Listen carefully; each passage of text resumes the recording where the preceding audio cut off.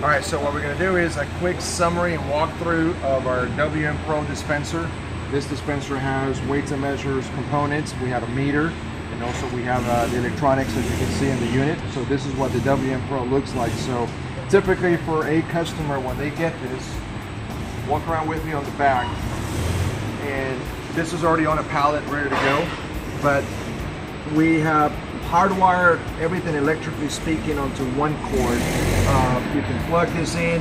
You know, typically what we like to see is a dedicated power line to it. So you can cut this and hardwire the electrical cable right into the system, and the whole thing should come alive. There shouldn't be an issue whatsoever. The other thing is we're going to give you a 1-inch inlet. So that is a 1-inch NPT connection coming on here. So when you plumb it, you make sure you have a male 1-inch NPT threaded connection coming into the inlet.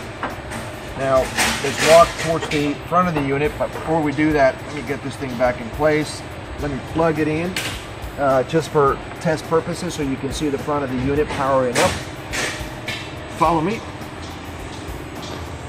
So we can see the unit now is starting up. And the way that this unit is gonna work in particular, it's gonna be a standalone unit. So you're gonna have an IBC tote or a small tank. So when you come over here and you lift the handle, you hear the pump is running. When you finish, you put the nozzle back in place. The last amount of gallons are gonna remain on the screen, so when the next transaction happens, it's gonna reset automatically and start the second set of gallons being dispensed. You put it back, and that's pretty much it.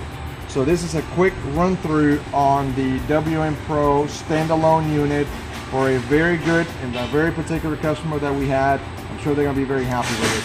Okay, so what we're gonna do is we're gonna show you the inside of the unit so that you can get an idea of what this thing looks like on the inside. So basically, we've wired everything already, 100% ready to go. If you want to take this off completely, go ahead and just, you know, take off the front panel and, you know, make sure all the connections are loose so you can get this panel out of here. But I wanted to show you is at the very bottom where the inlet is coming in, we got a 1-inch ball valve. It's in its closed position right now. Make sure that you open that up before you start using the unit. So right now it's closed. We want to open it. Let me show you.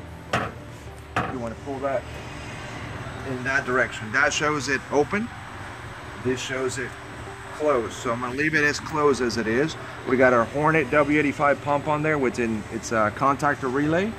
And then we got a solenoid back there as well. So this thing is pretty much plug and play. There's nothing else to it. So we've done all the heavy lifting. We've done all the pre-wiring electrical, and you should be good to go. Let me put this panel back.